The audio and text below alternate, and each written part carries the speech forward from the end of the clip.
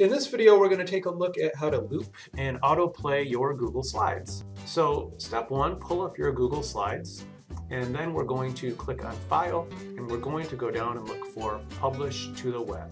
So we're going to give Publish to the Web a click. These are the settings you can change, and a couple of them we need to change. This selects how long each slide is presented for before it goes to the next slide. By default, it's on 3 seconds. So I'm going to go ahead and leave mine on 3 seconds.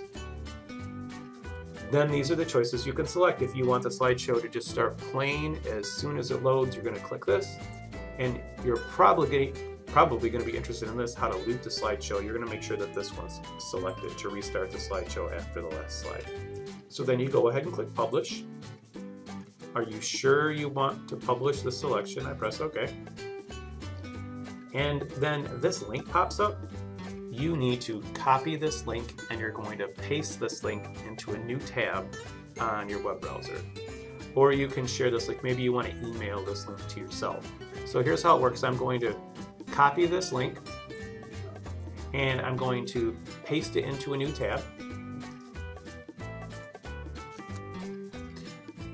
And this will load, and you'll notice that it's just going to start looping automatically once it's done loading down there on the bottom.